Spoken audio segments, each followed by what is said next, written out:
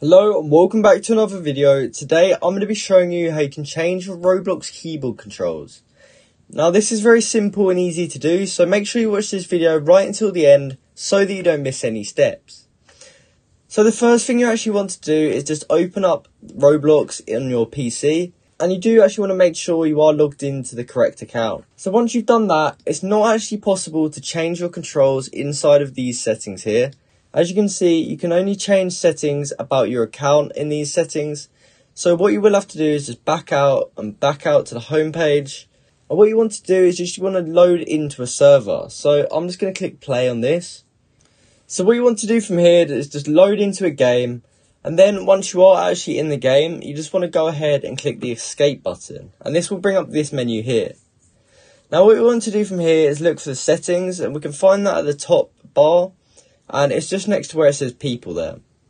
So when we get to settings, as you can see, the third option down is actually an option called movement mode.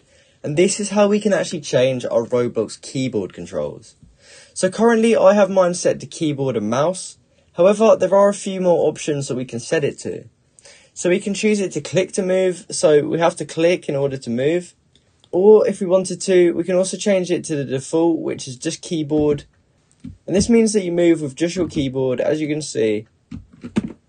However, I personally like keyboard and mouse the best, so I'm just going to keep my movement mode set to that. Obviously, what you have your Roblox controls as is up to you, so I would recommend messing around with these settings and see what you like best.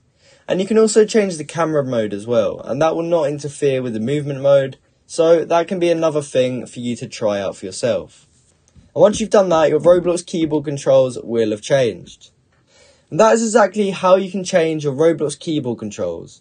I hope you found this video helpful, and if you did, please comment down below to say this video helped you out, and like and subscribe for more content like this. Thank you for watching.